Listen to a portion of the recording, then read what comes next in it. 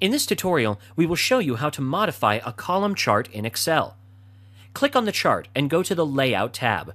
Click on the Chart Title button in the Labels section. From the drop-down menu that appears, select the Above Chart option. With that done, a title will be added to the chart. Now go to the Format tab and expand the Work Art Styles menu. Select a style for your chart title and move over to the Shape Styles section. From here, you can add a shape to your title. Now let's look into how to highlight a single bar from the chart. As you can see that the third bar is showing a decline in sales. What if you want to highlight that particular bar? For that, select the bar, right-click, and move over to the Format Date Point option. Go to the Fill tab and select any of the options to color the selected bar. For this tutorial, we have selected the Solid Fill option.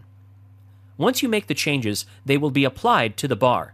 You can even change the transparency of the bar in the graph.